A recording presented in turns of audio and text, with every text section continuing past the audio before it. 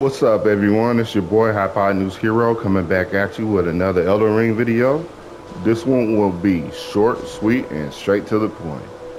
Now, without further ado, let me hop into this. Now, today I'm going to be showing you the Bloodhound step. It is an active war skill that you can acquire pretty early on if you can, get to where it's located. But here it is, the Bloodhound step right there. I have flame art mixed in with it. All right, let me get straight to the point with this. Let me go down here and show you guys how quick I can move around this guy. And with this skill, you don't even have to take a hit.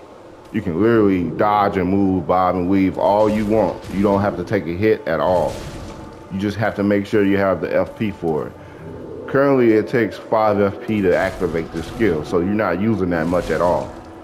So let me show you what to do, how it looks. Simple, like that. Like you're teleporting or dashing, going invisible for a short period of time.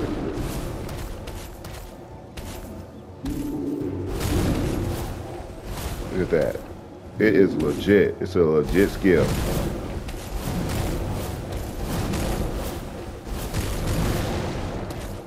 Probably my favorite skill besides the lightning slash attack, but this is legit. It is legit, I swear it is. But let's see, I will show you guys where to find this skill. So first, if you can't make it, if you haven't came over here to K-League, you probably need to. There's some decent skills over here that you can find. They're pretty much OP. But first, if you haven't made your way over here to the Bestial Sanctum, there's an easy way to get teleported. You have to make your way to the Third Church of America. So we're right here at Saints Bridge. You just come your way down, follow this way, and just pretty much there's a little hill or mountain right there. You can just jump down and you'll be right there at the Third Church of America. At Third Church of America, there's going to be a portal there, and it will take you straight to the Bestial Sanctum. I'll show you how the fast way to get there. So Third Church of America, we're going to go through this little cut in the wall right here. We're going to jump down. We're going to take this portal.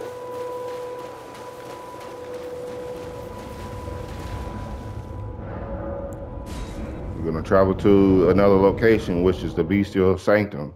We're going to go there, and from that point, I'm going to show you where to go to find this Bloodhound step.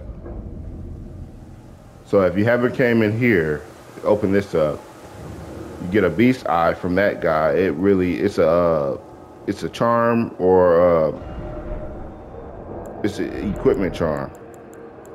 Pretty much is an equipment charm. But first you got to activate that great sight and make your way past this guy. Do not fight him.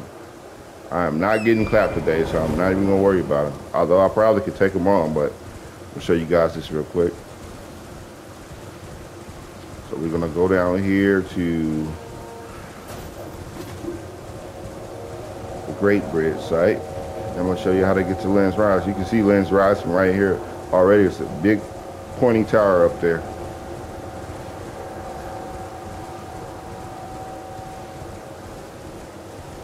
And that dragon, you don't even need to mess with him. You're gonna get clapped. So what I'm gonna do is I'm gonna fast travel over here to Lens Rise. There's an easy way to come through here. You just, from the Great Bridge, just go all the way around, follow that little trail, and we'll lead you right to it. But I'm gonna go ahead and fast travel over there. And over here, there will be one of those little cavalry knights. He'll be riding this little horse around this little area in this vicinity over here. So you have to fight him.